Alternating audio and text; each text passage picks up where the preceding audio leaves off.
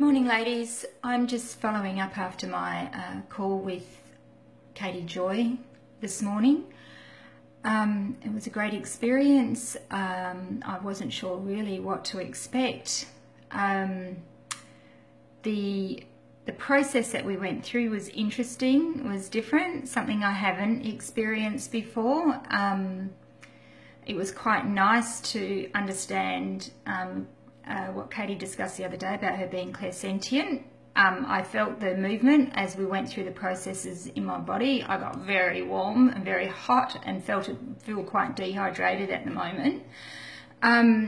So out of my call, the result was the big issue for me was about taking imperfect action and just trusting my guidance, my own inner guidance, for me to initiate, to create my life the way I want it. So Katie, thank you very much. It was very, very valuable to me. Thank you.